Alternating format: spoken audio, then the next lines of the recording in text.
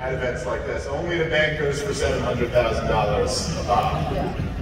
Does she still give speeches to bankers? I don't think so. I think after you don't have a shot at politics anymore, you don't get those speech gigs anymore. I don't know. And you guys want to run for something, for a six-figure speaking deal? I bet you would do it. I would too. There's the capitalist in you. All right. How are we feeling? Everybody, how excited are you to be on a federal watch list just for attending this event? Isn't it incredible? As I told them this morning, I hope you like South Dakota because you live here now. You're on a no-fly list after attending this event. Yeah, you're all domestic terrorists in John Brennan's book, but that makes you a hero in my book. That's all that really matters. Did anybody watch Joe Biden at his town hall last night? No. It was rough. Joe Biden is having trouble. The over-under on when President Kamala Harris gets sworn in got a little bit closer from last night. Like I said, I'm giving it 6 months. 6 months before she's in there. Now? Are you not? I'm sorry, I thought this was a big Kamala Harris fan base here. I apologize. I guess I should learn my audience a little bit better. Oh, and then you think she's going to get 10 years? You have the longest reign since FDR? I don't know.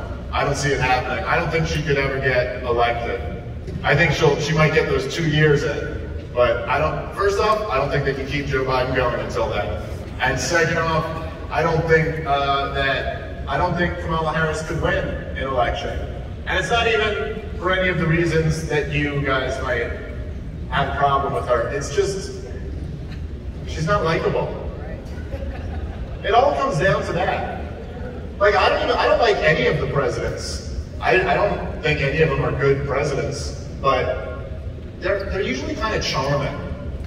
You know, like, I didn't think George W. Bush was a good president. He's kind of fun, you know, in his own way. Like, you know when they used to say he beat Al Gore because he was the guy you'd want to grab a beer with? And I could see that. I'd love to get a beer with George W. Bush. I'd like to get like 10 beers with George W. Bush. I feel like if you could get George W. Bush drunk, you could get information out of him that he's not supposed to give up. But you would just be like, dude, be honest with me. You had no idea what you were doing in there, right? And he's like, I had no idea. And like, you're like, all right, high five, you know. I grabbed a beer with Bill Clinton. I grabbed a beer with Trump. I would not grab a beer with Hillary Clinton.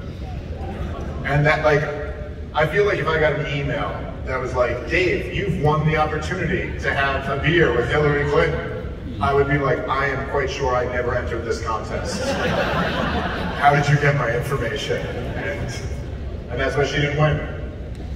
No one wanted to get a beer with her. You kind of want to have a beer with Joe Biden a little bit. He seems like he'd be fun. I mean, he'd probably want to sniff kids a lot, which would be weird, but, you know, he's got a problem.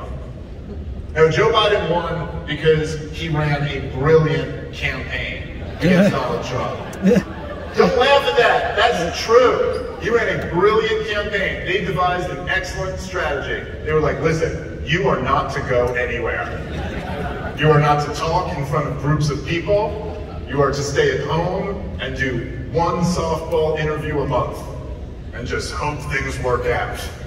And they were like, do you really think that's the best strategy? And they were like, yes, that is the best strategy. And it worked. Or they cheated. I don't know. I'm just saying, it worked. He's in there now. Do you guys believe the election was stolen?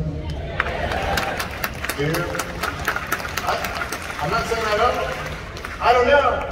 But I wouldn't put it past them. I don't put anything past the government. Like, I don't know. I think sometimes people are too certain. They're like, yes, the election was stolen. All right, maybe. But nothing's worse than the people who are certain it wasn't. They're like, a government would never do such a thing. A government lie to its own people? Give me one example in history. And they think you're the dummy for thinking a government might do that.